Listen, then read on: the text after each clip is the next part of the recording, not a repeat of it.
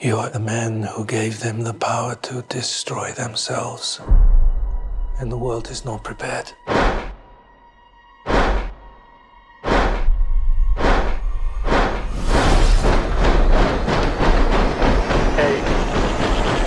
7, 6, 5, 4, 3. Truman needs to know what's next. 2, What's next? 1.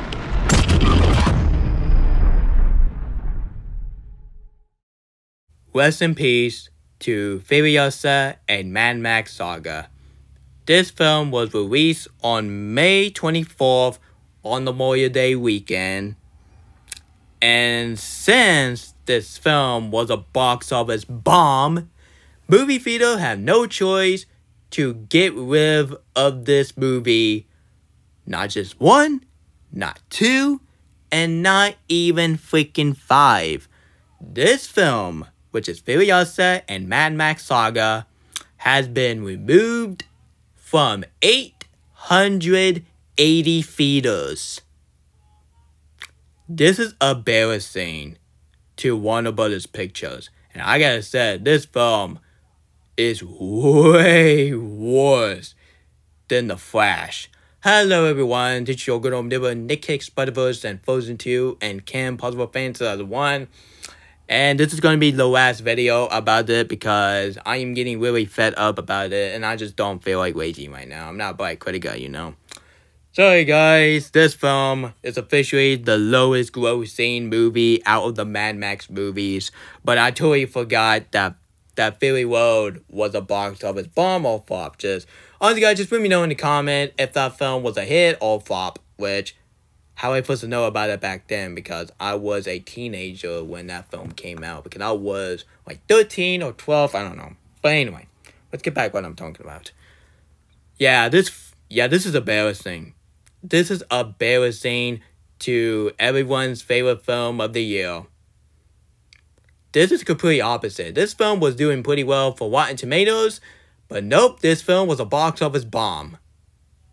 That's embarrassing. But honestly guys, it's not because that people are saying this movie woke, because they saying that George Miller is a male version of Kathy King. Oh my god, stop complaining. Stop complaining. Stop comparing to George Miller to Kathy Kennedy. That is disrespectful, people. What the frick is wrong with you? It's not because this film was a poor marketing. It has to be the budget and the release date. Let's talk the release date first. Having this film to be released on the Memorial Day weekend. I'm sorry, David Zazel, but this has to be one of the dumbest ideas I have ever heard for this film. Why not this film will be released on the same day as the anniversary of the 9th anniversary to Mad Max Fury Road? A lot of the critics in the audience will definitely want to see this and check this film out. But why this film had to be released on the same day as the Garfield movie? Do you not know that a lot of people will see an animated film on the Memorial Day weekend?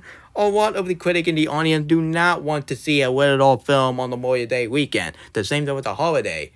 Yeah, honestly guys, I seriously doubt that Craig the Hunter will be a box office hit because it's coming out the same day as the Sonic the Hedgehog 3 or Mufasa the Lion King. But I gotta say, but those two films will definitely kick Craig the Hunter in the behind, because nobody want to see a Craig the Hunter over again because you did the same thing with Meta Web, which I cannot stand that freaking movie. You know what? I cannot wait to see a Limbo Back went on that film. It's my most anticipated video from him.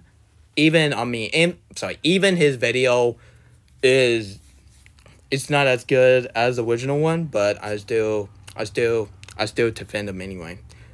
But honestly guys, we're gonna read the article right now. Furiosa and Mad Max Saga has been removed from 880 theaters. Pathetic. Already, after only 2 weeks of the release in the United States. This film earned only $4.2 million domestically this weekend, leaving the top 5.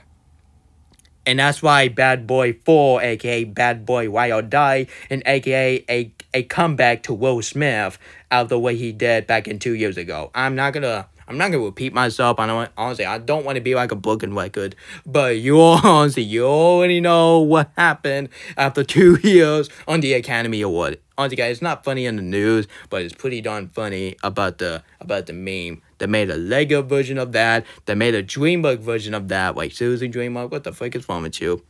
But yeah, I gotta say that a lot of the people will see Bad Boys 4 instead of this. This film better be on digital already, because I'm getting sick of tired of waiting. But this film is coming out on June 25th on digital. I really hope this film will be good on digital. I do not want this film to be like The Flash all over again. Or else I'm going to be disappointed to Anya Joy, Chris Hemsworth, or even George Miller. This is all David Zazer's fault, and this is all the marketing people's fault. This is your fault that you made this film a bomb, because this film has some poor marketing, has the stupid release date, and this film has some high budget. Why not you do low budget? Low budget is the best. But nope, Hollywood is just being stupid, like always. It does some high budget. And this is why a lot of the movie is flopping. Like the Fall Guy and Furiosa are both a high budget. David Zazel, get yourself together with this budget and stop that nonsense. And you cannot make a Barbie movie, a Barbie 2 without the director and Margot Robbie. Honestly, that's not gonna happen. Honestly, why not I have it? I have it on Storyfy. Don't touch my project, crapple. Anyway, guys, and yes, I heard the news about it, and I did not want David Zaza to ruin my idea, because I have so many ideas for Barbie 2, like having Gloria to be a Barbie girl, as a Barbie girl, but David Zaza did not like my idea, so that's why he's going to do a Barbie 2. Do not want to see a movie without Margot Robbie and the director. Or else it's gonna be the end of Femininity.